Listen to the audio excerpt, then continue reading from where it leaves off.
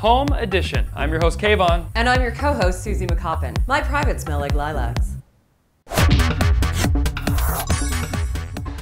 When I am home alone, I will sing and dance quite a bit. I'm kind of like Tom Cruise in Risky Business, but at least he had the common decency to put on some underpants.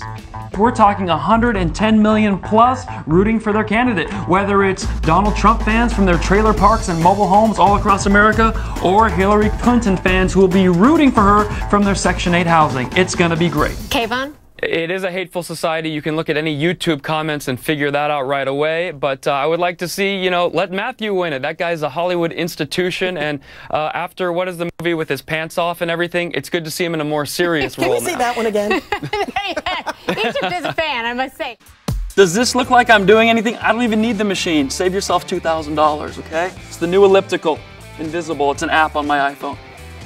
We're here in Long Beach and we're about to ask a bunch of unsuspecting ladies how much they know about the things guys care about most. Football player runs into the end zone. What's that called?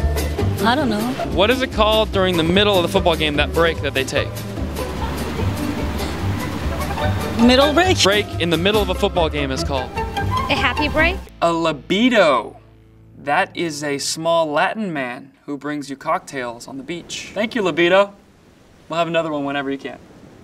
Recent example in the media, Riff Raff. This preening Floridian pseudo-gangster just got so much attention for his look, MTV recently ran a special on it. 40-piece chicken McNuggets with 1,880 calories. Does that include the 6 to 8 packs of sweet and sour sauce I'm gonna throw on that thing or no? No, you gotta add that to your tally. What has the least amount of calories? It's the bacon, egg, and cheese bagel. That one only packs on 570 calories, leaving you plenty of room for a happy meal later that day. You ever take a look at someone and wonder how much they paid for that haircut? Well, feast your eyes upon this handsome devil right here. That's Israel's Prime Minister Benjamin Netanyahu, who dished out $1,600 for his.